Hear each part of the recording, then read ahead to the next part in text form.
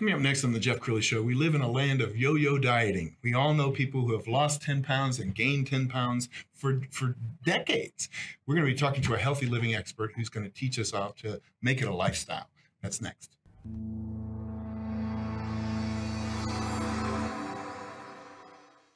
Many are predicting that the worst is yet to come, which is unfortunate, said one person here. Until now, they've enjoyed the reputation of being the nation's icebox. Watched a burglar in his home this morning by webcam. As a journalist of over 25 years, stories are what make my world turn. Reporting live from the Dallas newsroom tonight, Jeff Crilley, Fox 4 News. But in 2008, I took the jump from my familiar life and started a PR firm from my home. We're talking about anyone with a camcorder like the one I'm using becomes a television network. We started slowly growing the company, and we now have over 100 clients, and we've branched into the world of live digital broadcasting. I now own 8 different TV studios and have a huge team, and the stories that I now get to share are sometimes the most important of my life. Life has a funny way of coming around full circle. This is the Jeff Crilley Show. I have to confess, there have been times in my life when I have really dialed it in, and I've been in peak shape, and then there are other times when I see my favorite cheesecake, and I could eat the whole thing. To talk about healthy living today, Dr. Alex Spinoso. He's the founder of Genesis Lifestyle Medicine. Thanks for coming on the show. Thank you for having me, Jeff. Appreciate it. Absolutely. Okay, so is it as hard as it looks? I mean, to adopt a lifestyle that you can live with. Can you tell people how this works? Yeah, I think that's the number one mistake that everybody has when they start to try and get healthier, is that they'll go to a doctor or they'll go to their trainer and their entire lifestyle has to be completely changed. And that's just the wrong way to do it, Jeff. We want to make sure that a patient or a client knows that they can do little things over time that can really make a big difference in their life, because we live, quite honestly, a pretty long life, quite a healthy life, and making sure that doing those little things every single day will actually really improve your lifespan as well as your life quality. And you have always been a relatively healthy guy. Relatively, yeah. Health is a strong word, but yeah, absolutely. Relatively healthy. Always make sure I go to the gym, making sure eating right and things like that. Absolutely. And you were telling me before we went on that your mom and dad didn't feed you junk food as kids. They really didn't. No, they really wanted to make sure that my sister and I were as healthy as possible. They grew up really being poor and not having a lot, so they had to eat a lot of junk food and things like that. So they wanted to make sure that my sister and I really didn't have to do that as much as possible. So they ingrained it into both of us that it was very important to eat healthy and to get out and have different activities and exercise and things like that. So I want to take you back a few years. 2017 is this video. Yes. And this is you as a bodybuilder, as a competitive bodybuilder. Tell us about this and what were you working on at that point? So I believe this was one of the national bodybuilding shows that I was actually training for back in my home in Palm Springs, where I used to work and live.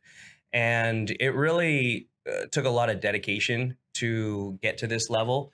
This is not what normal people walk around at. So especially with the bodybuilding, it's really 90% mental. There's, 10% dieting and making sure you're eating the right foods. But a lot of it is that mental aspect where you have to push yourself beyond what would be normal for people. And what I like about that, from a patient standpoint, is you've actually lived it. And so sometimes I'll go see a doctor and the doctor is 30, 40 pounds overweight. Right. I'm like, what are you doing telling me I need to eat better? Yeah, you're absolutely right, Jeff. They have that saying, never trust a fat trainer. It really should be the same for physicians and for providers of medicine. If you want to have your patient change their lifestyle and really live a healthier lifestyle, you have to do the same. It's always, be the example for what you want to teach others and for what you want to do. You do that a lot, obviously, with PR and the news and everything, and you've done it for years. So if you didn't do that, nobody would believe you when you say, hey, you need to be doing this, this, and this to really get your brand out there, so on and so forth. It's the same in the medical field. Why does it seem that we get fatter and fatter every year, and yet there are more products and more information than ever before? I think two different things. Maybe decision fatigue. There's so much stuff out there, so much of, hey, this is the best diet for you. That's the best diet for you. This way of life, whether it was Atkins in the past or now it's veganism and carnivore and et cetera. There's so much information out there that people just get really confused because essentially we are studying less and less. So what we're doing is just listening to memes on the internet or news that may be spouted off from a third party that doesn't really have its data set.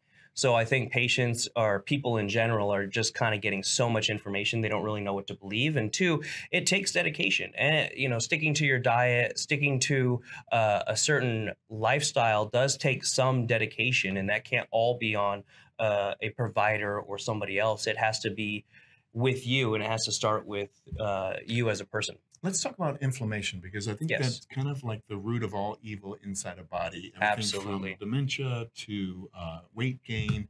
And so when you go to your favorite restaurant and they hand you that basket of rolls, Right. and you indulge, Exactly. what are you doing to yourself?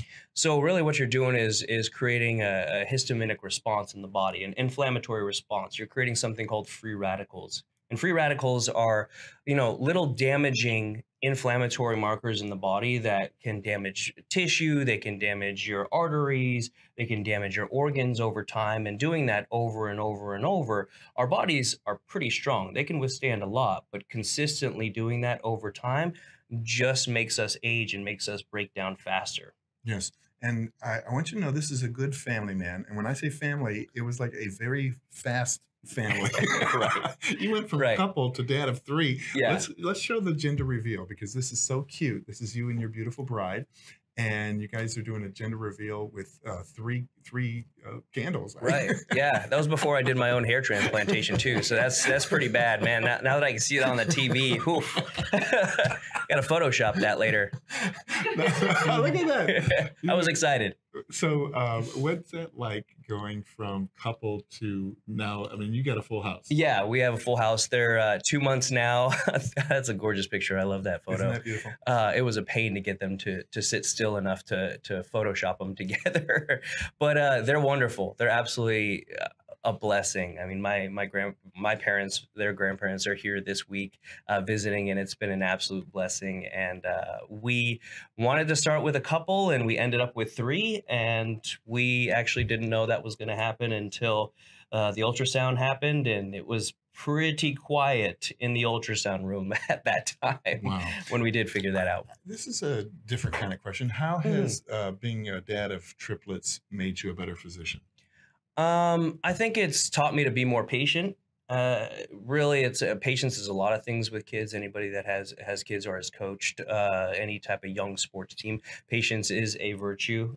Even when they're screaming and they're crying and they're complaining, always finding out what's wrong. And I say for my kids, it's their why. Like, why are they screaming, or why are they playful, or why are they pooping their pants in the middle of the night? But it's the same with patience. Why? Like, why are you living this way? What can I do to help you change your lifestyle, and finding out where they're coming from.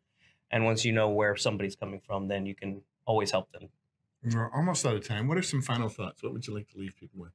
I think really when it comes down to living healthy, you don't have to make huge changes. You don't have to eliminate everything from your diet. You don't have to go to the gym 3 hours a day. 30 minutes a day, 3 times a week is a good start. Cutting out just sugary sodas or sugary foods is a good start. Those little things over time will help build dedication and will help you build that confidence to make those big changes in life, and it will add up over time. Dr. Alex Spinoso, we're going to end with your website, which is genesislifestylemedicine.com. Thank you so much for coming on the show. Thank you so much. I really appreciate it, Jeff. You bet. That's it for now. We'll see you next time.